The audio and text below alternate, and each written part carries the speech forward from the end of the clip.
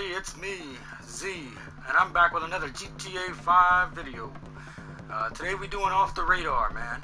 And what you want to do for this glitch is just have one garage that has 9 vehicles in it, okay? One empty spot. Alright, then you want to load up this job that I got right here. You can go on Social Club and find it. It's from Gta5, France.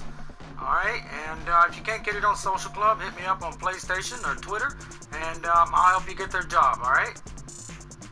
Alright, so once you have this job, something else you also want to do before you start this is make sure your aiming settings is on free aim, guys. You can do that by going to story mode or creator and changing your settings to free aim. Okay, and then when you're back online, just go ahead and launch this job right here. Alright, once you launch this job, what you want to do is go to your PS dashboard and go ahead and join a friend through your friends list. Alright, and once you do that, guys, you're going to get 2 alerts. The first one, you want to hit X to accept, like this, and the second alert, you want to hit circle to decline. Okay, the second alert is telling you got to change your aiming. Alright, so you just hit circle to decline that. It's going to glitch you back out in your garage, guys. Alright, and then it's going to glitch you outside your clubhouse. Alright, once that happens, guys, you'll notice you have radio on foot.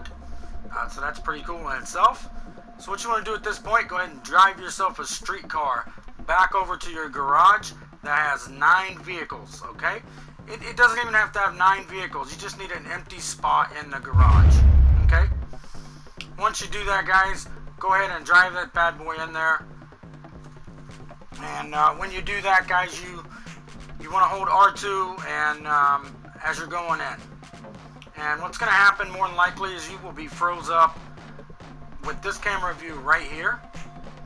And when you are froze up, what you want to do is go ahead and go to your start menu, go to players, find any player in the session that has launched a job. Or if you have a friend in there, just tell him to launch a job and join them. Okay?